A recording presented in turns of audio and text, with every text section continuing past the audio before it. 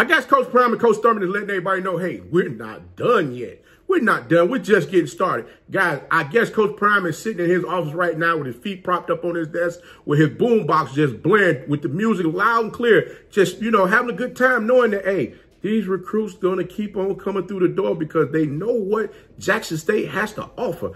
It's your favorite coach back at it again, 10 toes down, about to tell you how it all went down. This is Tomorrow Leader Sports Network with your host, Coach Walker. If you're new to the channel, please like, share, subscribe. Also hit that notification bell so you get all upcoming videos. Not to mention, make sure you like and comment on the videos and share them as well.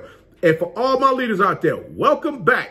Hey, I need you guys to do the same thing because you already know we're trying to kick this YouTube algorithm in the behind and let them know we ain't playing no games out here. Let me tell you something. Your favorite coach is going to go ahead and tap on in, but I'm going to tell you right now, I forgot, and I got to remind you, you can follow us on social media. The links are listed down below in the description. So without further ado, I'm tapped in. We're going to get on in this thing right now, and we're going to talk about it. You already know that the defensive quarterback room is already going to be busting wide open because I'm trying to figure out where they're going to put all these chairs at there because it seems like it's more and more cornerbacks coming to the school than what anybody really imagined. First coach got the linemen, now you're getting the DBs. I'm like, God dog, boy. I'm like, they are checking off all the boxes of everything that they needed, that they were looking to upgrade within their program. And guys, guess what?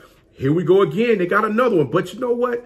In that cornerback room already, you got some hot talent up in that daggone cornerback room. You got, hey, listen, do y'all even know who's in the, do y'all know who's in the room? Do y'all know who's in that cornerback room right now? You don't? Okay, let me break it down for you. You got Warren, you got Moffitt, you got Petty, you got Bowden, you got Armstrong, and now you're going to add this next young man? Let me tell you something. Hey, without further ado, I'm pretty sure y'all already know it's Kevric Wiggins, 5'11", cornerback from Louisiana Monroe University. He's a 3-star recruit he's ranked 2,554th at his position, 241, and in the state of Texas, he's ranked 365. Now, Wiggins did redshirt his freshman year. He only played 4 games as a true freshman. Now, he didn't get that much burn out there on the field, but he got enough to where he was able to get film to, you know, that definitely stood out to the Jackson State coaching staff, Coach Prime and Coach Thurman. And now he is a Tiger. But let me tell you something. Let me base this down on where I'm seeing this going with this new transfer that came in, which is Mr. Wiggins. Mr. Wiggins is an asset to the university. I know y'all like, Coach, wait a minute, how's he an asset? He hasn't even played a game yet. I'm going to tell you how. If you paid any attention to the defense that Coach Thurman ran when he was with the Jets and with the Buffalo Bills, that defense mirrors them having all these cornerbacks that they have currently on their roster, not to mention the DBs as well. You got to be able to drop back in the coverage as well as come up and knock in the dirt sometime and let these folks know that you're here. As you know, there's different schemes that they're going to have going on with this defense. I'm telling you, listen, guys, listen to me. The defense that Coach Thurman ran while he was with the Jets and with Buffalo, I'm gonna give you the stats from the 2013-14 season, okay? During that season, the defense ranked, the points allowed was 24.2 points allowed per game, and that was ranked 6th in the NFL in total defense with 327.5 yards per game.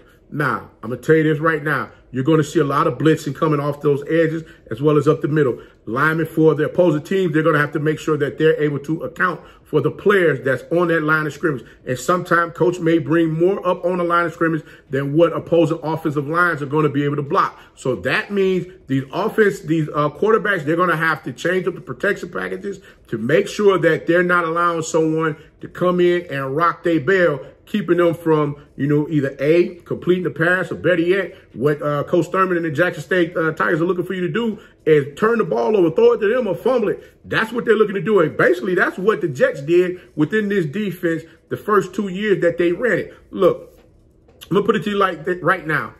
Wait a minute. Let me put this up. I'm going to put it up on here for you to see exactly what's going on. And then I'm going to get to this next topic. Check this out. All right, y'all ready? Okay, now look at this. This next thing I'm gonna show you. Let me show you this next slide here, where you're looking at the opposing the opposing defenses in the SWAC, okay? And this is based off of 2019. This has all of the teams that played that year in the SWAC as far as the defense. Now, you already know Grambling was ranked #1 back then with the average points per game was 22.4. Alcorn State was 23.1. Southern was 26. Alabama State was 27.4. University of Arkansas Pine Bluff was 27.6.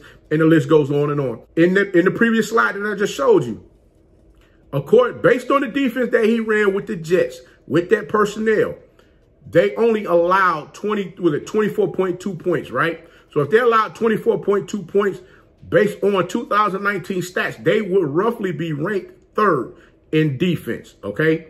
So with looking at all of that, and then when I come back and look at the offense side, you had Prairie View Prairie View A&M, they were averaging 35.5 points per game. So now, if you take that 24.2 points and you look at everything that's going on here, both on the offensive and defensive sides of the ball, guess what? Jackson State should win a lot of these games on paper.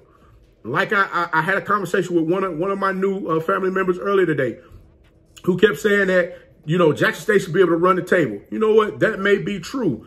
But you got to remember one thing. These teams are going to get up for these games. What I mean by get up is they know who they're coming to play, and they're looking to go ahead and knock their block off, especially if Jackson State comes into their stadium with no losses. Oh, to hang that first one on them, boy, it's going to be a thing of beauty. And you're going to have kids playing outside their mind. You get to knock off Coach Prime's. Oh, you know what? And that's going to be something that they're going to forever have, that they're going to talk about for the rest of their lives. Like, hey, Coach Prime, hey, my team played against Coach Prime, and daggone, they was undefeated. Guess what? Guess who gave them their first loss?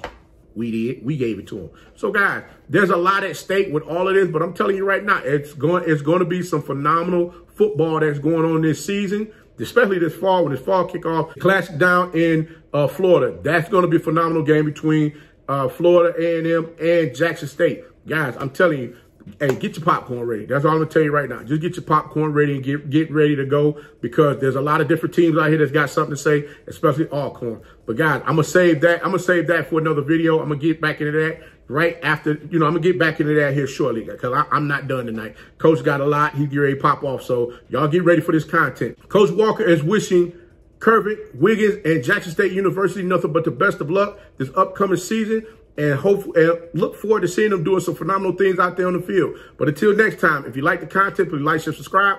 Also, you can follow us on social media. The links are listed down below in the description. And remember, guys, be the one and lead.